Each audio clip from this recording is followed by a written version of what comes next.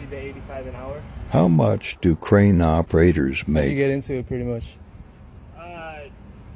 Well, initially I got pulled into operating engineers, and then I went out and found an independent company, and I got my license. Yeah. And then I got my Class A license, so I could drive the semi and operate the crane. And then, honestly, I just found a company that was willing to give me a chance. And then ever since, I've been operating. So just the Class A, and then you need a license for this? Yeah, this is a complete separate license from your Class A license. Class A is DMV, this is NCCO. NCCO? Okay. Yeah. Do you need experience to get into this, or just... No, I didn't have any experience.